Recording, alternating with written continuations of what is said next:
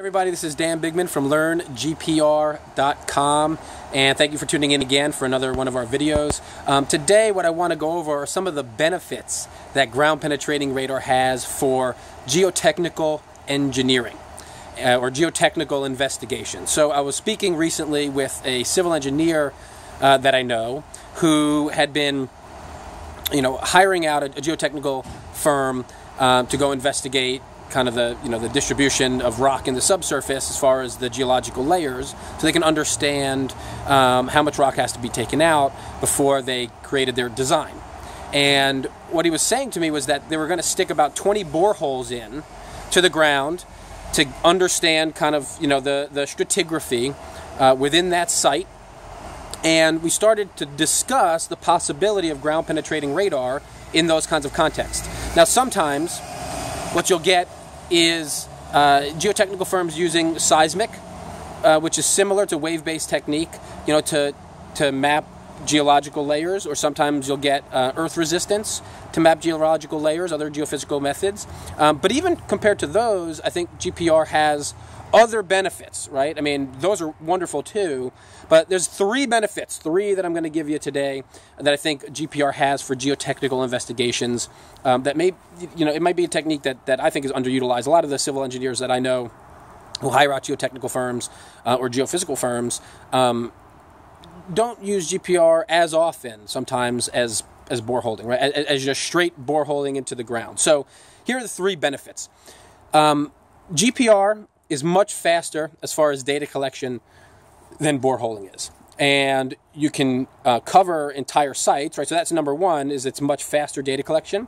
Number two is you can cover entire sites, basically, right? The biggest benefit of GPR compared to boreholing, or even seismic, or even earth resistance, I think, and I'd love to hear your comments below, is that it's faster in data collection.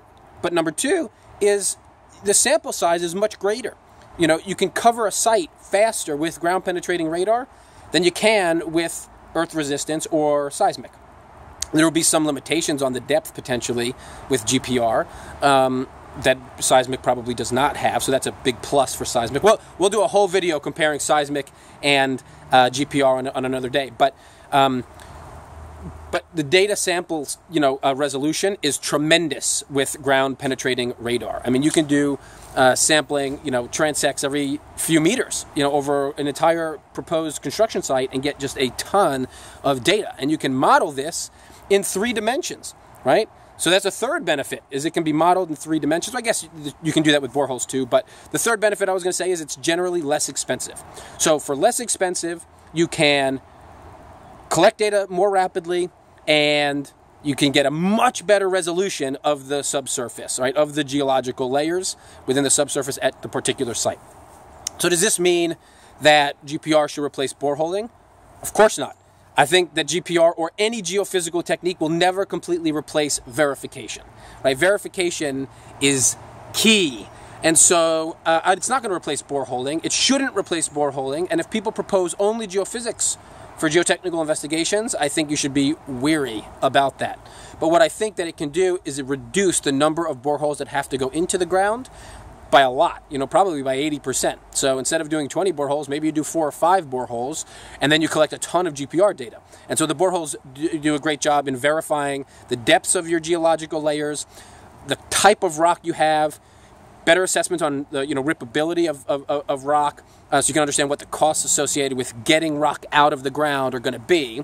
But I think you could do it with significantly fewer boreholes if you add in GPR, or even if you add in seismic or earth resistance. So I would say use GPR if you can more often. There are a number of benefits for those. These are 3 of them. So to review real quick: fast data collection, incredible sample resolution, right? I mean, you get hundreds, thousands, or millions of points, really, and then it's typically significantly less expensive, and so you can reduce the number of boreholes, reduce the increase site safety by using GPR. So these are some benefits I think for geotechnical engineering, and I think civil engineers should consider this more. Ask for GPR in the proposals for the geotechnical firms or for the geophysical firms, because it has a variety of useful benefits for pre-designed phase. So I hope you found this valuable. Please share it around if you know somebody else who might get something from it. Put in the comments below if you've ever used GPR on a geotechnical project. I'd love to hear kind of the nature of that project and if you found that it was beneficial or not, right? Did you get anything from using GPR, and were you able to reduce the number of boreholes that you used? So subscribe to the channel so you can keep getting these videos, or pop over to LearnGPR.com, put your name and email in, and we'll send you our free training video, and I will send you these videos every single week. Thank you so much.